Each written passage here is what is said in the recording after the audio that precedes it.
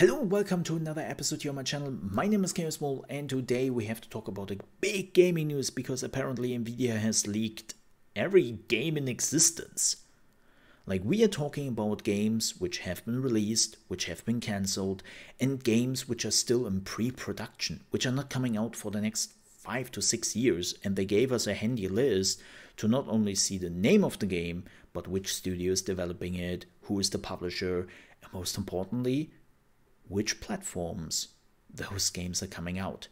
And there are 3 questions right now. Where's this list coming from? Is it real or fake? And how does it help us? So let's answer the first question. Where's this list coming from? Well, a few months ago, somebody who is much smarter than I am was looking for security flaws, and they found one in GeForce Now, which is GeForce / Nvidia's cloud-based gaming system. And they were like, hey Nvidia, you have a security flaw out there and we can basically access your database. You might want to fix that. And Nvidia's reaction to all of this was, So people found out about it, people looked into the database, and they found this. A super long list of literally every game in existence and every software in existence. And, well, they were releasing it. Now, you immediately ask the question, but Mo, is this list real? We don't know for sure, but there are a lot of reasons to believe that this is real. First of all, this list is extensive. If you want to go through this list, you probably need an hour or two. I kid you not. You will probably need an hour or two to go through this list. Second, this is coming from Nvidia. Keep in mind that every video game, no matter if it is a smartphone game, if it is a console game, if it is a PC game, is getting developed on PC, right? That's where video games are being made. I know it's shocking for some people, but that's how it works. And all those PCs are using also graphic cards. They're using AMD and GPU cards. So it makes sense that Nvidia basically has a list very early on about games which are getting developed on their cards because they want to make sure that those games are functioning. Not just running well, we are talking about literally functioning. So they're helping out studios. They're giving them special drivers or they're giving them tips. They're helping them out. Like whenever there is a problem which arises with the GPU, Nvidia will be there, and of course also AMD, and will try to help that studio so that they actually have a list of all those games which might run at some point on an Nvidia card.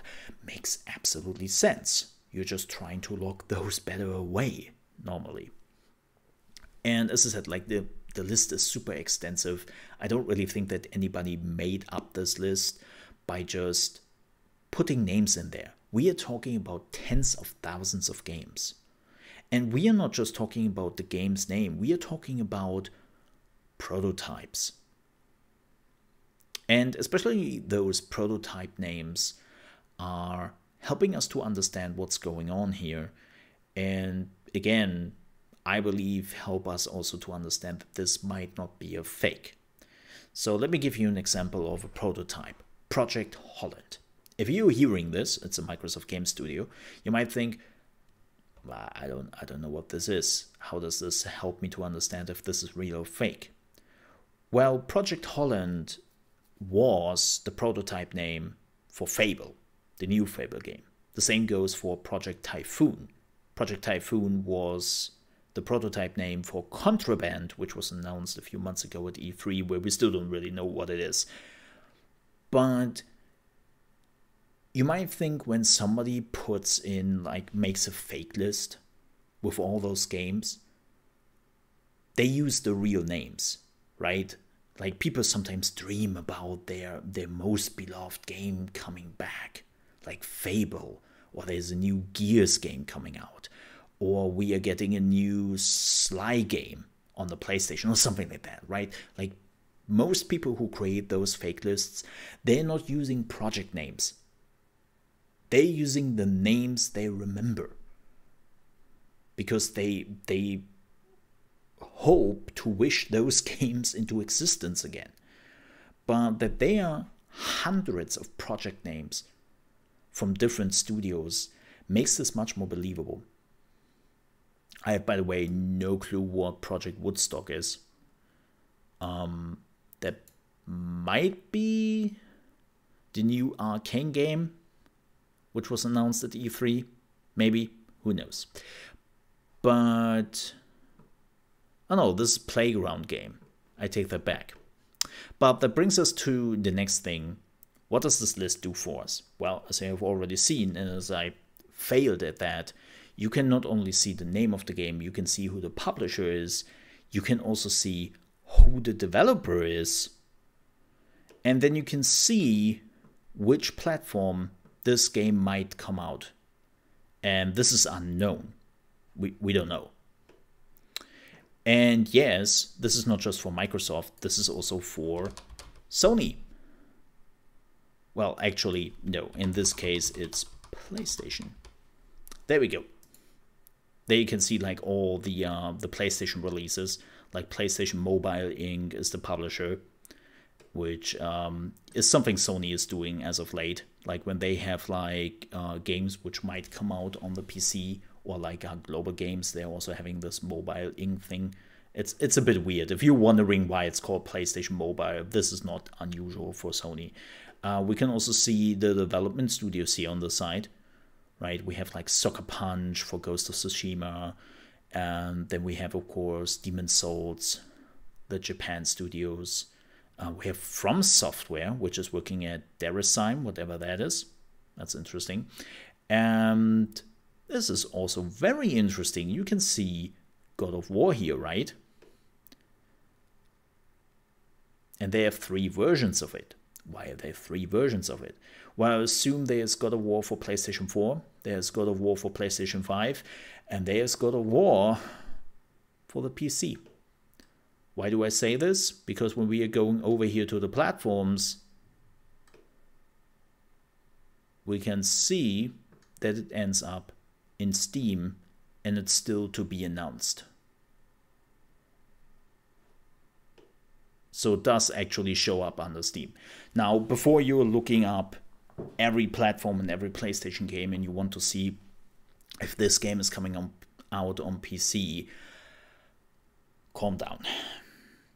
Like, there are not as many information on which game is coming out on which platform as you might hope for. And also keep in mind, this list is like a few months old. So things might have already been changed. And projects got cancelled, other projects got added. They decided to release not those games on the PC. Like, there are so many things, so many variables in this list that I might be curious to see like which games are under development and which studio is developing which game right now. That might be cool, that might be helpful, but it isn't really an explanation on when a game is coming out on which platform. Like, if you were looking here for release dates or release informations, you will not find that here. And if you don't have the knowledge what those project names mean, then it doesn't help you at all. Like, let me give you a super easy example. Platinum Games have Project GG. Do we know what Project GG is? I don't know. I have no clue. Maybe an insider knows. I can tell you I don't. I've never heard of this. But it doesn't really tell us anything because it is unknown which platform it's coming out. Platinum Games is also the developer and they're also the publisher, but that's it. This doesn't tell us anything. This could mean everything, anything, to be honest. So, yeah. This list is neat. It's a big screw up on Nvidia's part. Believe me, if there's one thing studios don't like, it's leaks, especially when their prototypes get leaked or their projects. That's the last thing anyone wants, because then people start to ask questions. I can already see that there are a bunch of fans and journalists who will now ask Platinum Games, hey, what's Project GG? Tell us more about it. Like, that's the last thing you want. So, yeah, that sucks for everyone who is involved in this. But yeah, it's nice information to have. I think that's the TLDR. It will not tell you when a game is coming out. It will not basically give away which game is coming to which platforms, because they can change daily. But it's still an interesting list. As always, I don't really know if it is fake or not, but there are a lot of signs here that this is actually a real list, right? And it's helpful to a certain degree. But that's it. You can find the list in the video description if you want to check it out yourself. And that was it from me. So thank you so much for watching.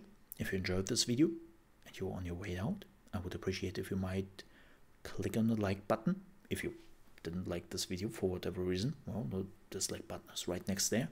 And if you're new to the channel, you want to see more gaming news, tips and tricks, reaction videos, and everything gaming related, then you came to the right channel. And I would appreciate if you might consider to click on the subscribe button, and also don't forget to click on the bell icon so that you are actually getting informed when a new video is coming up.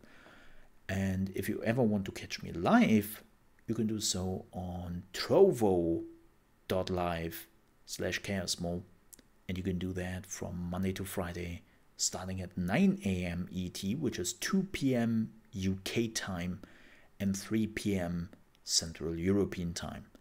Thank you so much for watching. Stay safe, and I'll see you next time. Bye bye.